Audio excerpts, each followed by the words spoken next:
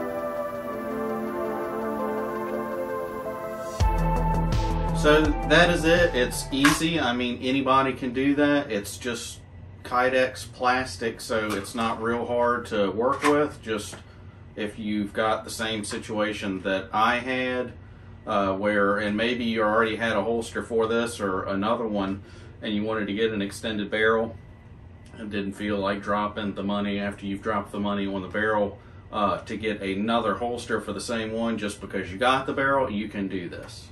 So it's real simple. All you need is a little die grinder, and doesn't matter which one you have, what bit or anything. I mean, it'll just eat that up. And then just sand the edges. I had a little filing tool that gets the burrs off of it really easy. So I mean, you don't have to have any experience or a whole lot of tools to be able to do that, and it'll save you money, so you ain't gonna drop another $100+ maybe on a new holster. That is all for today's video. Be sure to get subscribed. Let me know all of your thoughts down in the comment section below. Be sure to check out me over on Instagram and watchjoshwiley.com. I will see you guys in the next one. See you.